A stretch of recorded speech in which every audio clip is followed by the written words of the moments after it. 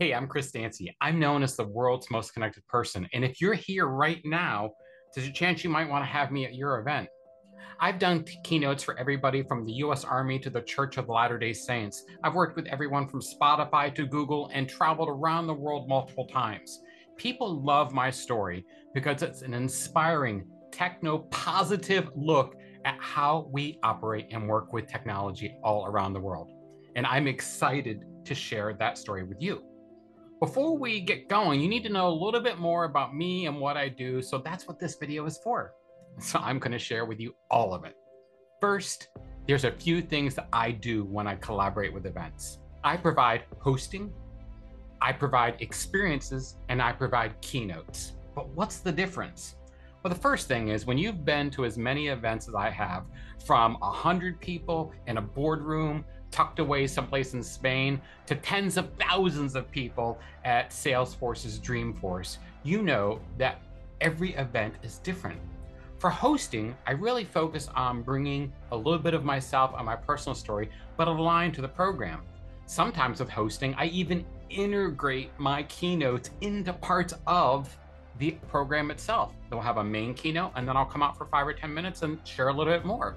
I did this for Software AG and Tech at Quest Software's recent event for the last 3 years running. That's something else. Most events have me back multiple years in a row.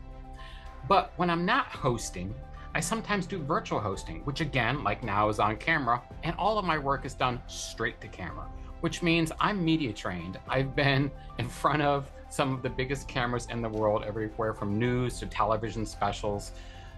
There's a lot on the internet about me. Like I say, I give good Google. And with these virtual sessions or virtual emceeing, I'm so great because I understand how to bring myself through the camera like I am right now. And that's what people really want when you're doing anything virtual or hybrid. So I love hosting on stage or virtually. It's something that is just so much different than keynotes. But the next thing I do, experiences, is probably something that's going to seem a little bit different. See, I've learned that just being a keynote at an event isn't enough.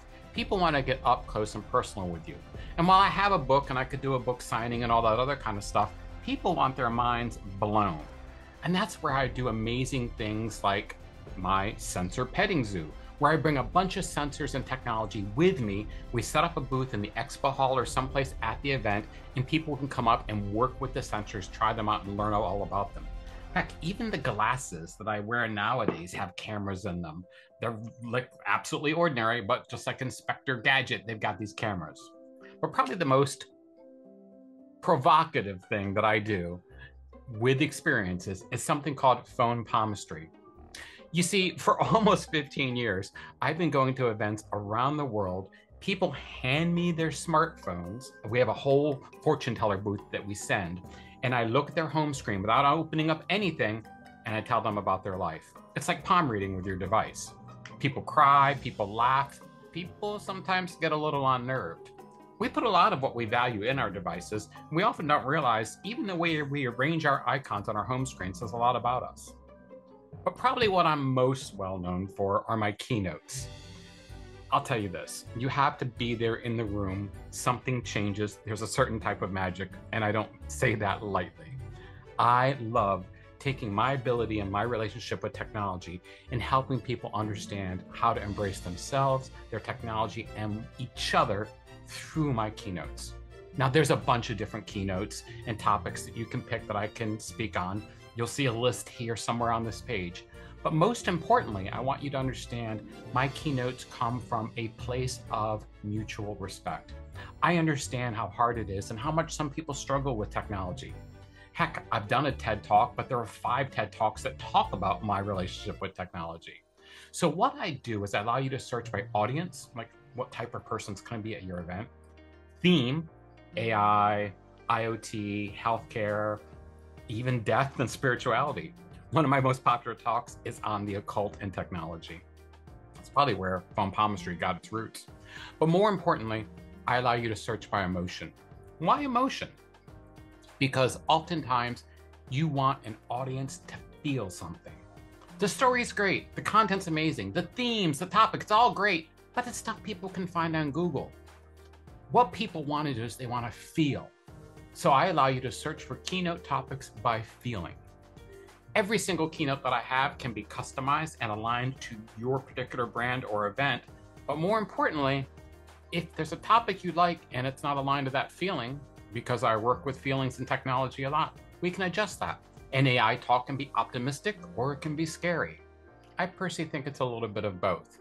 But techno-optimism, something I like to pride myself on, is super important right now in making sure everybody understands how to hopefully get up and get out of bed and face the day and not dread the people they're connected to, the technology they're using, or the world around them. My keynotes focus on everything from love and family to death and dying, from disasters to life after our iPhone and what it means to not have any interface at all. I consider myself a mindful cyborg and a techno-pagan, which means my talk on tech and magic will actually make people uncomfortable. A lot of the rituals we do with technology actually come from occult practices. I can't wait for you to explore my body of work here, and I can't wait to work with you. To learn more, you can hit the Contact Me button or check out the Organizer Fairy, a special page I created where you can download pricing, contracts, learn how to work with me, and all the extra things I do. Oftentimes, I'll be asked to create entire videos and mini episodic television shows to promote an event. I've done everything from the keynote to the host, from backstage planning to building systems to actually allow people to interact with at the event. Why? Am I just overly ambitious? Yeah, I am. But at the end of the day, if we don't have good role models telling people how to use technology in a way that's good for them, their families, their communities, and the world around them, what are we but a bunch of tools? I can't wait to work with you. Thank you so much for stopping by.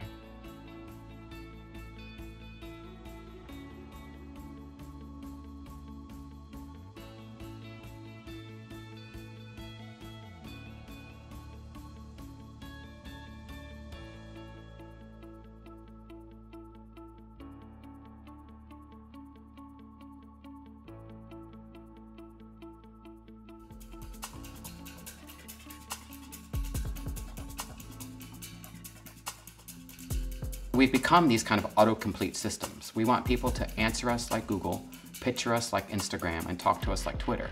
Yet we weren't built for this.